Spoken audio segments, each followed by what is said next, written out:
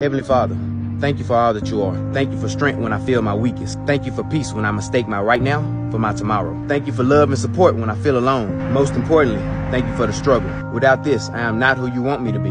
Even when my heart is filled with doubt, you reach for me, not allowing me to drown in fear. Let me not be blind to the blessings in every lesson I face. When I ask why, you respond, why not?